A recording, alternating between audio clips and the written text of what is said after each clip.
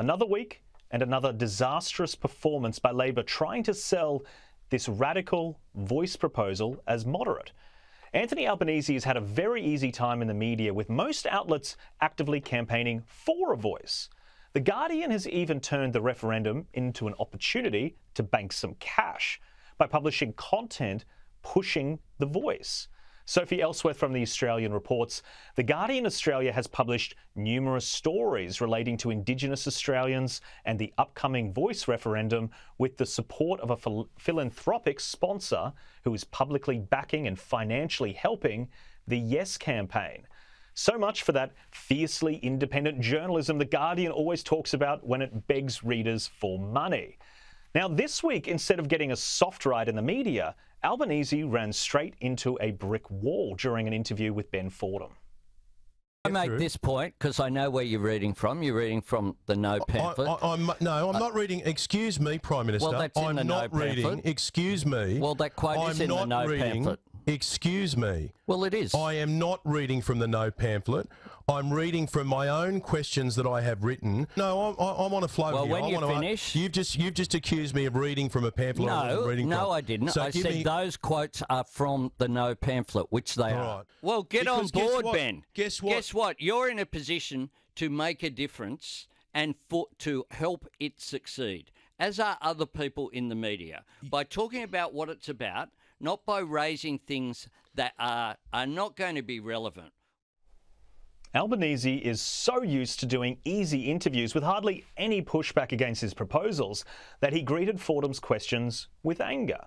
It showed the contempt voice proponents have for scrutiny and transparency. Albanese even had the audacity to suggest that Fordham was being immoral for asking tough questions. It is not the journalist's job to promote a policy, particularly a bad policy lacking in detail, which has sweeping ramifications for all Australians for generations to come. And that wasn't even the weirdest thing about Albanese's interview. Watch the moment he tells Fordham that he will just tell the voice no if he doesn't like what they have to say. What if the voice says, after dealing with health and education and the justice system, what if 12 months down the track, the voice says, we want to change the date of Australia Day? What do you say as Prime Minister? What we say is that we have no plans to change Australia Day. You'll say no? We say we have no plans, absolutely. And what's made but clear, you'll say to the voice no? Of course we will. If we don't agree with them, of course we will. Truly absurd stuff. Australians should listen to the voice, but Albanese doesn't need to listen to the voice when he disagrees. In other words, what a complete waste of time this whole thing is. And Fordham rightly pointed out another issue with Labor's plan. Our Prime Minister has been on the record before saying he supports the Uluru Statement from the Heart in full. That statement clearly also calls for a treaty to be implemented, but Albanese dodged the question. As part of the Uluru Statement, we have a voice, we have treaty, we have truth-telling. As part of a treaty, won't there be compensation? If there is, I mean, that's not totally unexpected. This isn't about a treaty, Ben. But there are three parts of the Uluru Statement. Yeah, and this is not... So you're talking about the voice. This is not about a treaty. But as part of treaty, which we guess will be a following step... This is not about a treaty. Do you foresee that compensation would be paid? This is not about a treaty. But people want to know, will compensation be paid? Can I make one point? No. Ben, I can't say it any clearer. Okay. Compensation has nothing to do with what people will vote on in the last quarter of this year. No, I'm talking about after that. And can I make that... Well, they're not voting on any of that No, I was just saying there are three stages. So after we go through the voice, is it natural to assume that as part of treaty... No, it's not natural so Thomas Mayo's to go wrong? through all the hypotheticals. I'm talking about what is on the agenda. The Voice campaign is not failing because journalists are asking tough questions.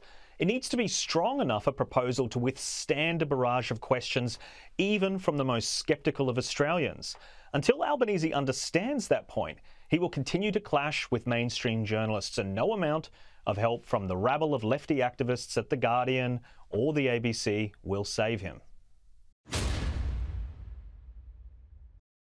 Well, joining me tonight on this panel is Sky News host Caroline Di Russo and Tim Blair from the Daily Telegraph. Tim, why don't we start with you? Thanks for joining us. What did you make of that interview on 2GB? Look, Ben Fordham's done a terrific job almost from the outset on this whole issue. I remember fairly early on in the whole voice debate, he asked a brilliant question that it hadn't occurred to anyone at that point, which was, where's the voice going to be? Like physically, where are people going to sit? What's it going to, where's it going to be located? And the intelligentsia, by which I mean the not very intelligentsia on Twitter, all kind of laughed and snickered at this. But it's a vital question.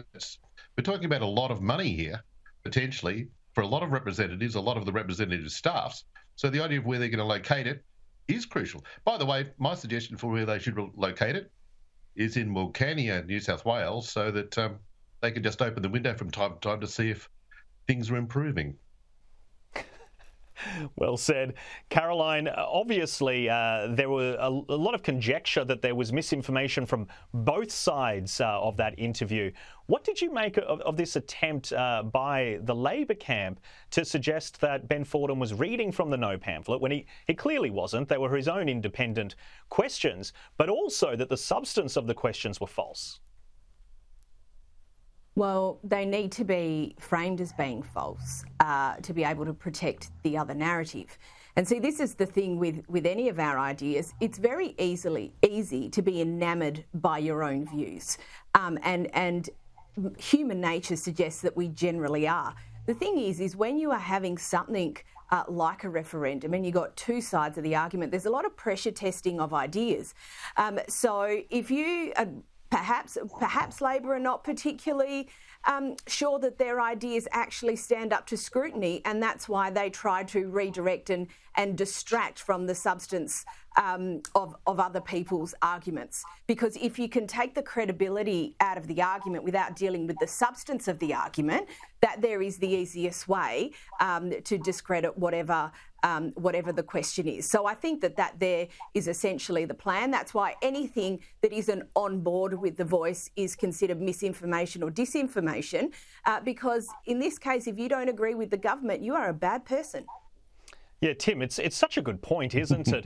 Do you think that this tactic is working? I think that Albanese should be trying to steelman his proposal, make it as strong as possible. And I just feel when he attempts to shoo questions away from a point of morality, it won't work. Oh, absolutely. We're seeing in the polls that it's not working, and word of mouth, probably more important than the polls, is also trending towards no. It's intriguing how we're watching what the Daily Telegraph has observed a kind of a repeat of history here. The Republic debate fell apart because Republicans couldn't agree on a model. They couldn't agree what the Republic would be. Now we've got a circumstance where the voice proponents can't tell you, or they can tell you, but they just argue amongst themselves. The voice is about the treaty. The voice is about reparations. The voice is about etc. And then you've got the Prime Minister saying, no. The voice isn't about that. I can say no to the voice on that. And which voice are they talking about?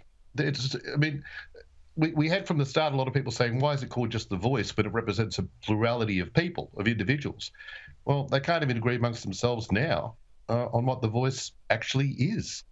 Yeah, and apparently Albanese will just say no if he doesn't like what they have to say. It doesn't seem very receptive to me. It seems against the spirit of the whole thing. He's a no voter. Yeah, exactly.